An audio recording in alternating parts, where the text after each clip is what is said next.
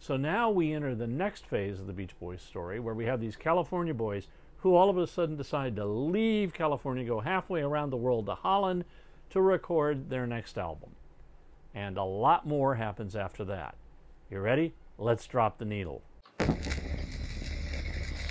In 1972, seeking creative inspiration, the band and their families all moved to Holland, where they would record their next album in a barn. And it is my second favorite Beach Boy album. It's called Holland. All the tracks are first rate, from the stunning lead-off of Sail On Sailor. And then there are a whole bunch of songs that are really great, but weird that they wrote these and recorded these in Holland. I think they were being homesick, because they're all about California. The songs are California Saga, Big Sur, California Saga, The Beaks of Eagles, and California Saga, California. And that's all on side one.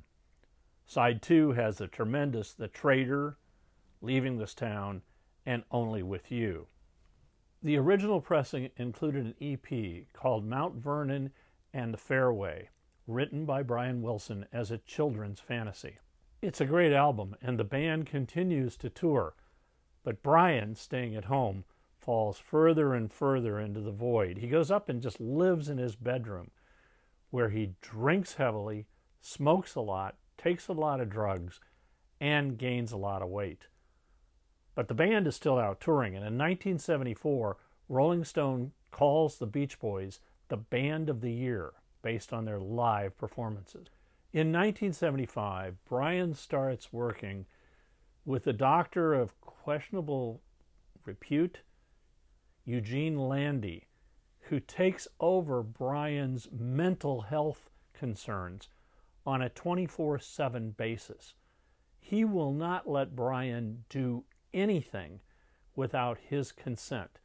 He tells Brian when to get up, he tells Brian what to eat, he tells Brian who to talk to, and when they start recording their next album, which is called 15 Big Ones, which the band and Landy insist that Brian be involved in, Eugene Landy is in the studio putting his creative input in front of Brian's, which of course causes tension with the band.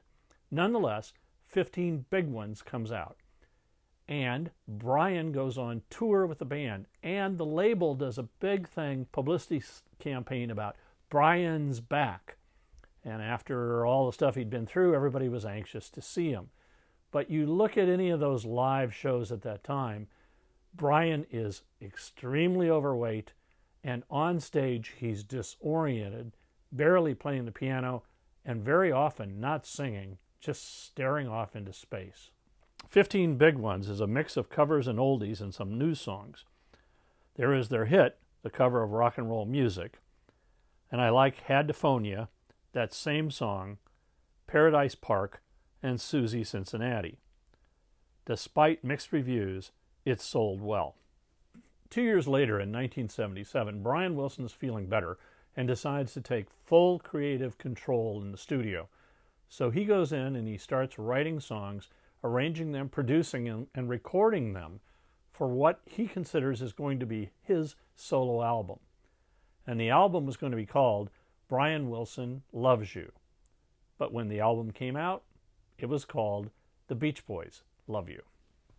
It's an interesting album, and the songs are all over the place. There's the lead off, Let Us Go On This Way, Roller Skating Child, Johnny Carson, and then there's the great Al Jardine honking down the highway, Let's Put Our Hearts Together, written by Brian and his wife Marilyn, and even a song Brian wrote, but you remember he hated flying, and that is called Airplane. Brian was convinced he was on a roll, so he was going to record this next album as a solo album. And so he did, and it's called Adult Child. But it has never been released because Al Jardine and Mike Love hated it, and they prevented it from being released. So Brian Wilson has the distinction of having two albums that he recorded, Smile and Adult Child, that were never released. Brian sure had his problems getting the music that he heard in his head through the band and out to us. In the next episode, we're going to look at the infighting that almost tore the band apart and the surprise release of the music from Smile. I hope you've enjoyed this episode. I hope you've enjoyed the story of the Beach Boys. There's more to come. Now, as usual, there is a playlist on Spotify for this episode, and here's the link. Thanks for watching, and until next time, keep a rockin'.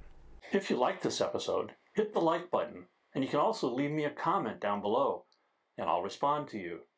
If you subscribe, we'll let you know when future episodes come out.